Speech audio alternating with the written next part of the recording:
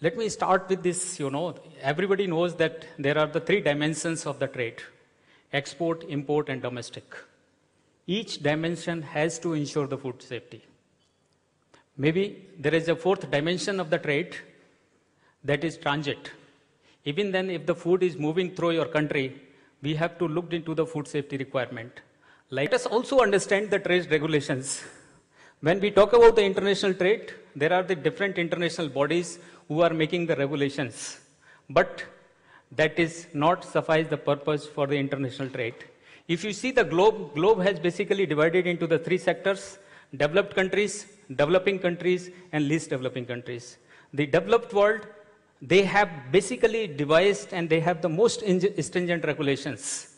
Whether, they may be higher than the codex standards, and they have developed, the reason being they have the resources, they have the, the scientific infrastructure, and they can produce the evidence that they need the more and more stringent standards. Because they are always importing, they are at receiving end, so they can dictate the terms. The developing countries is basically in dilemma. As I have shared the statistics that we are importing as well as exporting. So we cannot frame so stringent standards which can have a restriction to the trade. And least developing country, they have a freedom. They can adopt the standard of the developing country or the developed world because they have nothing to export.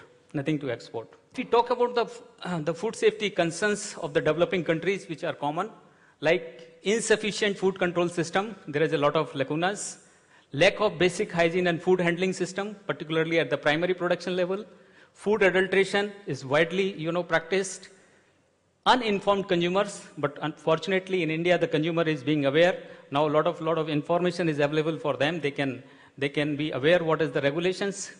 Limited participation in international standard setting works. Now the India has made a lot of progress where all the codex committees and OIE and IPPC is represented by India.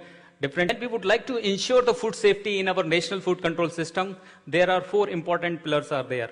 One is the legislation and the regulations. Second is the inspection. Third is the laboratory testing, which is really the backbone. And fourth is the enforcement. Why I said the laboratory testing is backbone? Because all the decisions are taking, based on the laboratory results, where the TÜV is playing a very important role. They have an international infrastructure and international standard labs, which as a regulatory body, we are also utilizing their services.